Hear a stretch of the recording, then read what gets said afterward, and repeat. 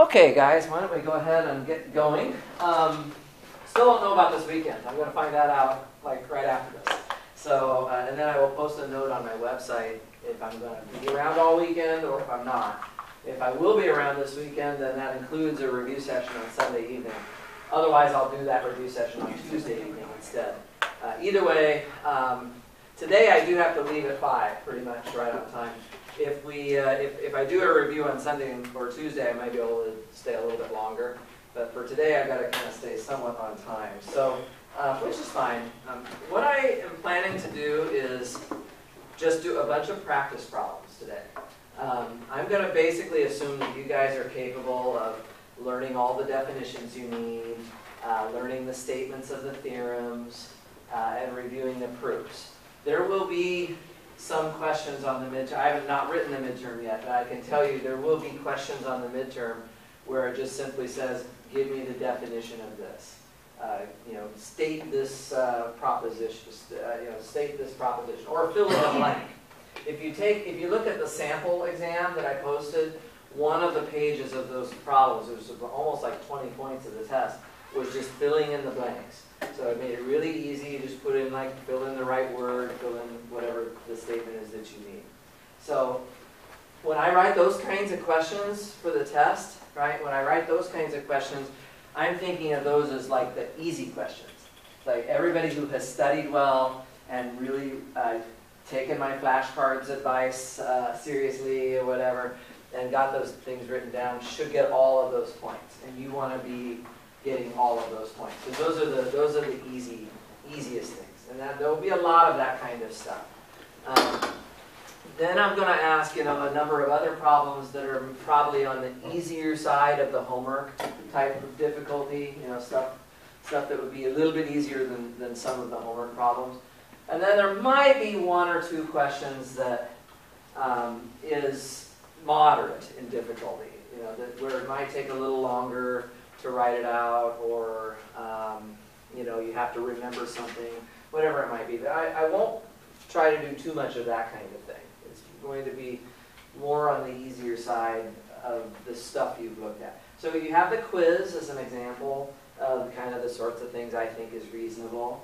Okay, obviously this test will be longer than that, but it will be, it gives you an idea of kind of the style and the format, that sort of thing. On the day of the test, if you can get here a little bit early, get here 5 minutes early or whatever, if you can stay 5 minutes late, I will give you as much time as I possibly can to take the test. I know it's frustrating to be feeling rushed sometimes with these things. So come a little early, prepare to stay a little late. I can't give you a lot of extra time because there's classes before and after. But I'll give you as best of time as I possibly can for the test that day. Right, so that's mainly my advice. I have, of course, the sample midterm and the solutions and some additional practice problems that are already posted. I'm going to be posting this video as well if you want to watch that again later on. It should give you some ideas about what I'm going to ask you about. Okay? Does anybody have any questions about the format? The test will be a few pages long, fronts and backs. By the way, when I'm looking at how many points the questions are going to be worth, it is not based on how hard the problem is. It is based on how much work you have to do to solve the problem. So it might be a relatively straightforward problem, but you have to write out a lot. Well, that might be worth a lot of points. There might be another problem that there's a little bit of an element of trickiness to it, but it's very short, and so it may not be worth very many points. Usually, if I do write anything that's more on the moderate level of difficulty, I tend to make those worth less points than the stuff that's easier. Obviously, fill in the blanks is not going to be worth that many points, some of the definitions and stuff, but you kind of get the idea there. And if I only give you like 1 inch of space to write an answer on the paper, because I've got multiple questions there, that should tell you something, right? It must not take a lot of writing if he's only giving us a little bit of room. So these are clues that you can take advantage of on the test that will hopefully help you to see what's going on. I like to ask test questions that have parts that are broken down into small pieces, because if somebody blanks out on one thing. I don't like that to be a huge thing. You know, everybody can sometimes forget something. So I try not to do that. So there will be a lot to do. My tests tend to be long. That's why I'm saying try to come a little early, be prepared to stay a little bit late so you can have as much time as possible. Because I get excited about math and I want to ask about everything. And I know I can't do that, but I still try to push it as best I can. So it'll be several parts and several, I don't know how many questions it's going to be, but you know, by the time you add up all the parts, it will probably be quite a few. Okay, so just kind of be prepared for that. So my plan for the review then was to kind of go through some example practice problems of things that are kind of like what I could ask you, okay, for the test, and it will help us to review some concepts at the same time. Does that sound like a plan? Instead of me just like rehashing all the material again, which is in your notes and it's in the book, I think practicing it, using it, seeing what the problems might be like, might be a better use of our time. Okay, does that sound good? And feel free to interrupt me with questions as we're going along here. Take the liberty to ask me things about this because this is a good chance to do that. I think everybody here wants to learn, and you know, the more interaction we have going along, the better. And I'm going to be asking you guys questions too. I'm not just going to stand up here and solve everything. Okay, so let's do some practice problems. Okay, so here's some examples, and these are all going to find their way up onto the internet, but not necessarily in this order. So just keep that in mind. Okay, so the first one is true or false. And by the way, I will not do that to you on the actual test. So I will not make you answer a true-false question. I will tell you, this is true, prove it, or this is not true, give me a counterexample. Because I just think it's under the pressure of an exam that's asking a lot to put people through the mind games. So I won't do that. Okay, so here's the true or false. Here we go. Part A, let f from R to R be a function if A is a subset of R and it is dense. So if A is dense, then f of A is dense. So this is a function, the inputs come from the real numbers, the outputs come from the real numbers, and the question is, if you start with a dense set, is the image of a dense set still dense? This is the sort of thing I would ask, right? How does some property that we learned about, how does it behave with respect to a function? Images, or I could do pre-images as well, but here I'm doing images. So, does anybody have any intuition about this? False. Think it's false? So if you think it's false, then you have to give me a dense subset of R, such that after you apply the function to everything in that subset, you have something that's not dense. So, can you give me an example? F of q equals 0. Okay, so the theory here is that this is false. So you have to define a function from R to R. So we need a formula for f of x. So X or interest equals 0 for all x's. how about that? Okay, we're starting off a little bit easy here, guys. Okay, look at that, guys. Every single input spits out 0. So then, of course, f of capital A is just 0. And that is not dense in R. Doesn't even matter what capital A is. So I think, Charles, you were using capital A to be equal to Q. Yeah. Obviously, you have to be thinking about what sets do you know that are dense in R.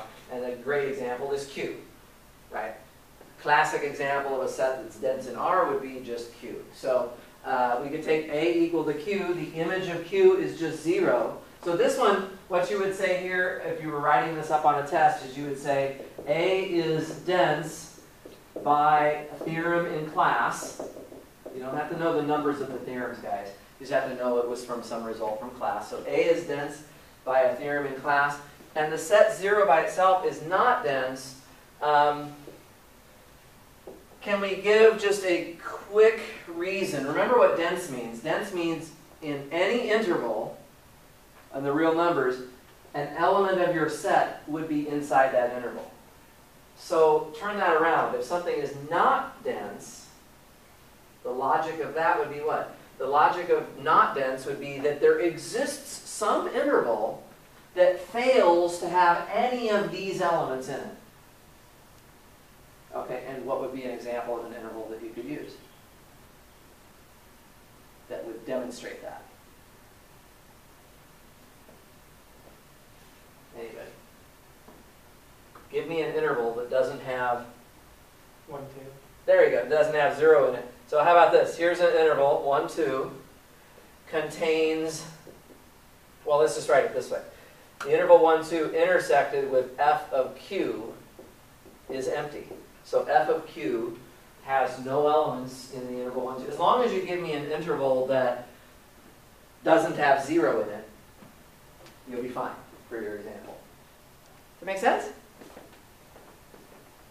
Not dense. So, pretty easy. Here's 0 right here. I'm going to come up with an interval that doesn't have any points of the set inside of it. Pretty obvious. Okay? Everybody feeling all right about that example? Okay, perfect. Okay, there's a second part to this. I did ask about the preimage. Okay, so part B.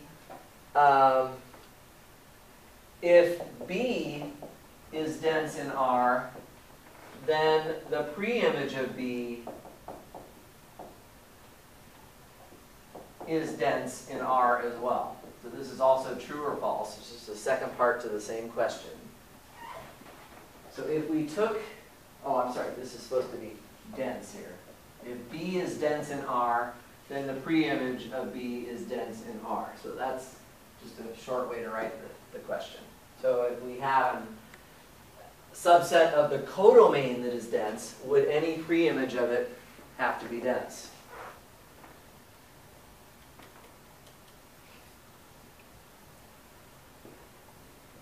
So you have to think about, of course, what subsets of R do you...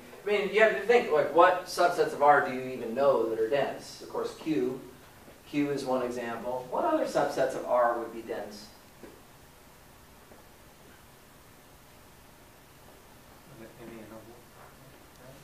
An interval? Yeah.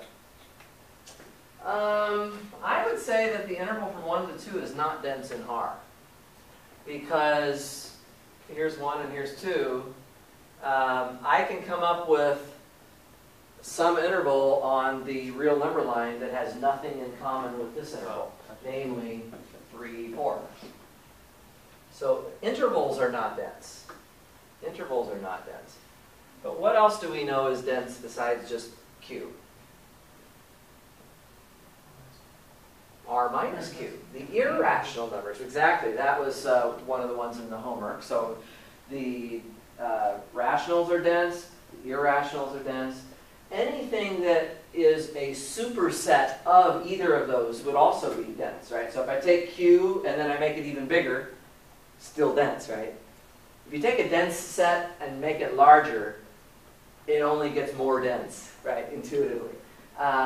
So any superset of either Q or R minus Q, and that would include all of R itself, too. So we know quite a few dense sets. Okay. So you could think about defining a function that somehow, focused on whatever that subset B was that you're working with. So I've been blabbering on here for a minute. Does anybody think they have an idea? Is this true? Is it false?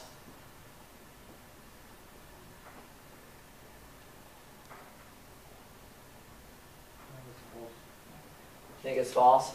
I shouldn't do this to you because I told you on the test I'm not going to do this to you. I'm going to tell you whether it's true or whether it's not true. So if it's false, we need a counterexample. So we need a function, and then we need a b, and then we have to calculate the preimage of b. So what would be a good choice for, let's start with b. What dense subset of R? We've mentioned several. What dense subset of R would you guys like to work with? You may not have your whole example figured out yet, but what would you like to try? R minus Q. Okay. R minus Q. Perfect. So that's dense. And so that's the irrational numbers. Okay. So now we have to define our function somehow. Okay. Does anybody have a suggestion how we could define it?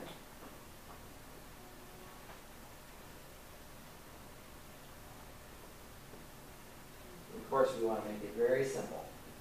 You never want to make it very complicated. I'm never going to be asking you to do something really complicated. A simple example is always the best.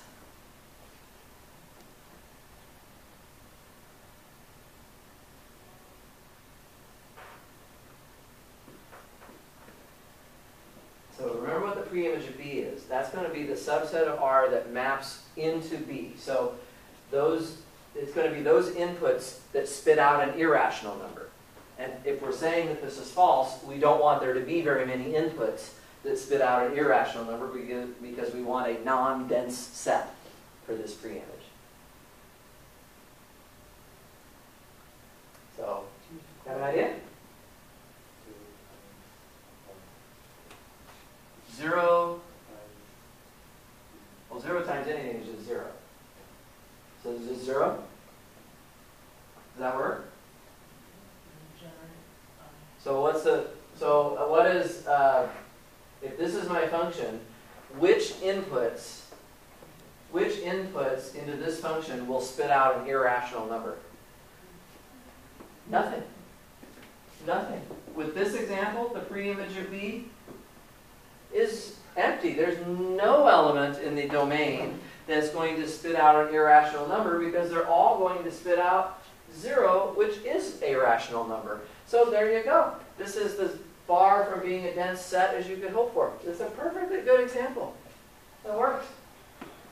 Yeah, exactly. Now, honestly, my example, if I had done it, I would have chosen Q here. If I did that, you know what I would have done for my function? I would have done that. Because now the preimage of the rational numbers would have been empty again. Because nothing is mapping to a rational number. They're all going to an irrational number. Okay, so that's one way to do this. Kind of play around with it a little bit. Okay, everybody all right with that example? Okay, let's go on. So just wanted to go over density with you a little bit. Let's take another problem here. Let's talk about countable and uncountable. Let's kind of practice a few of those examples again. So this is the second example. Decide if these are countable or uncountable. Now this also, it almost sounds like a true-false question. True or false, it's countable. But I might ask you, in something like this, I might ask you to actually make the determination of whether it's countable or not. Okay, so I'm going to give you a few examples of this. Here's the first one. Let's take S to be the set of m over 2 to the k, such that m is an integer and k is a natural number, union with the set of m over 3 to the k, such that m is in Z and k is in N. And the question is, would that be countable or uncountable?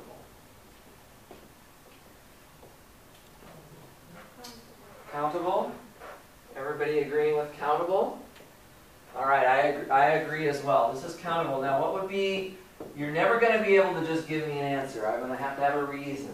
How would you justify it?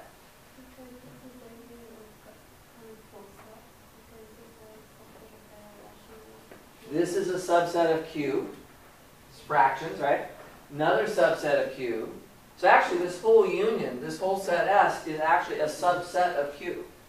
Okay? So we could just say that. Since S is a subset of Q, and Q is countable, and you can just say from class. So from class, then S is countable by a proposition that we learned in the book. I think it was 2.11. But again, you don't have to know the numbers. So a subset of a countable set is countable. That's all you have to say.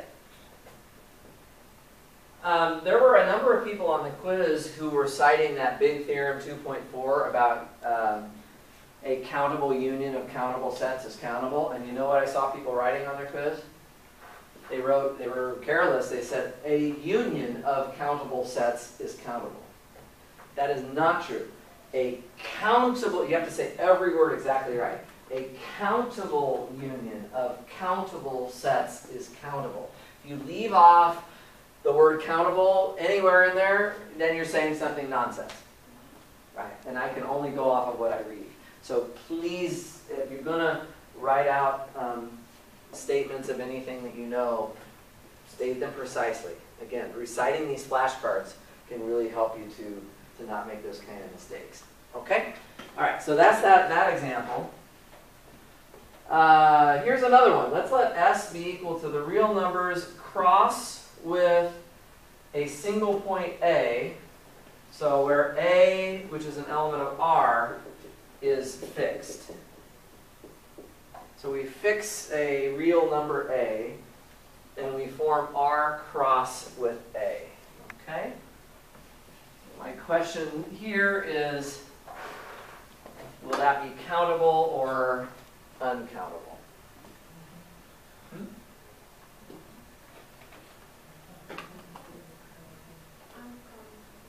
Sarah thinks it's uncountable. Noel thinks it's uncountable. What do you think, Saul? I think it's countable. I'm put a name on R. Okay. That all depends. Anybody else want to vote?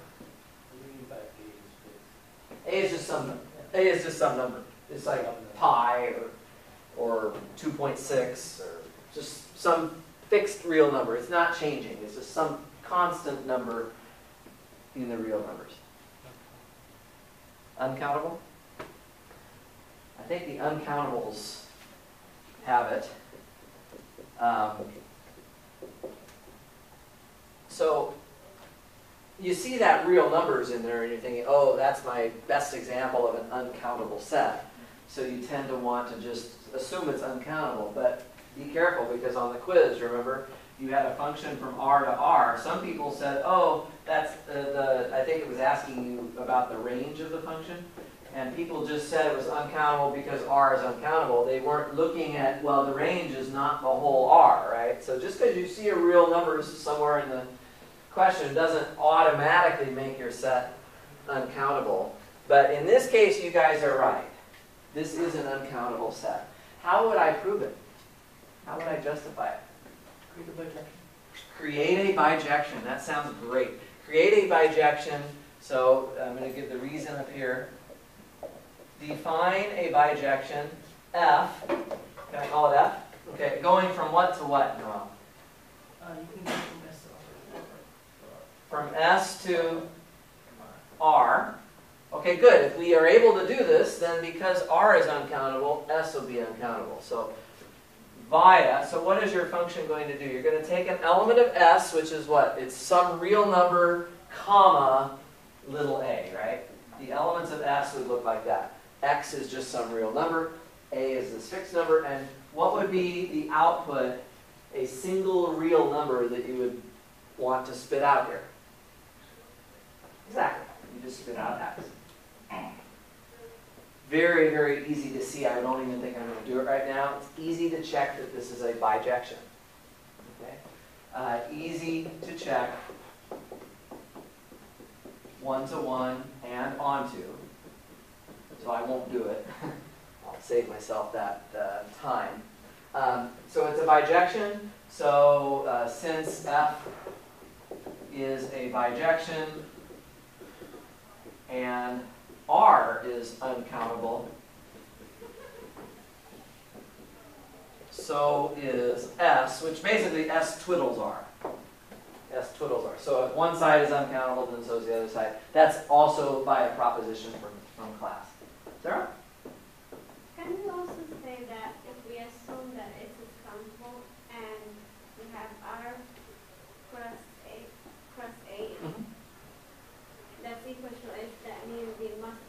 They both must be countable. So this whole thing would be if you do like by contradiction or something. Yeah. So you assume this whole thing is countable. That means R is countable. We never really proved that, did we? We never really proved that if A cross B is countable, that both A and B have to be countable. Those things are true, but they haven't been proved. So I would have to. I wonder how I would handle that. It's kind of obvious, but what we proved in the homework was that if A and B are countable, then their cross product is countable. But you're trying to say something different. You're trying to say, well, if I know that the cross product is countable, then I want to say the individual parts are countable in that cross product, and that we have not actually ever formally proven. So you might need to explain it. We used the data in the quiz in the first example. I don't think so. I'd have to look at what the quiz was, but I don't think it was necessary to use. So there was a cross product in the quiz. I don't remember it. R. Oh, R cross. Oh, that was R cross N cross Z or something. Yeah. Or no, it was Q. Wasn't it Q? Yeah. Okay, this is different. This is different because this is countable, and this is countable. Therefore, all three are countable. That we have proved. But you're trying to do the opposite. You're trying to say, assume the whole thing is countable, and then you want to conclude that the individual parts are countable. You actually can do that. You could prove it. You could prove that if A cross B is countable, then A is countable and B is countable. That actually make a very nice little exercise. Okay, now that I think about it. But that's something we haven't actually ever proved before. You can still do by calculation and just use the same proof that R is uncountable to prove that, like you do by calculation. Oh, yeah. Assume that this is countable and then do the Cantor diagonalization thing where you just have an extra slot that has an A in it everywhere. Yeah, you could do that too. You could do that too. That's a good point. That's a good point. Okay. All right, let's go on to something else here. Okay, so number 3. Let S be the set n plus 2 divided by 3n minus 1 such that n is an element of the natural numbers. Okay, and let's try to compute the supremum of S and the infimum of S for this. And not only compute them, let's actually try to sort of at least prove something about that, okay? So if you saw a question like this is basically a sequence of terms. By the way, because it's a sequence of terms, it's countable. This is countable. You could create a function from n to s where you just say f of n equals n plus 2 over 3n minus 1, and that would be a bijection. So you could therefore say that S is countable, but that's just following up on the previous example. So in this case, how do you suggest we proceed with this? What would you want to do? If you're taking the test, what are you going to do here? Maybe we're going to try to plug in with the natural number and see if the limit goes to infinity or a specific number. So plug in some numbers. Just get the idea. I think that's a great thing to do when you don't know for sure what's happening. Plug in some natural numbers into the expression and let's see what we get. Okay? So in this case, when I plug in n equals 1, I'm going to get 3 over 2. Okay? That's the first term. Then when n is equal to 2, I'm going to get 4 over 5. Right? When n is equal to 3, I'm going to get 5 over 8. So the numerators are going up by 1, and the denominators are going up by 3. So 3 halves, 4 fifths, 5 eighths, 6 elevenths, 7 14ths, and just keeps going like that. 8 17ths,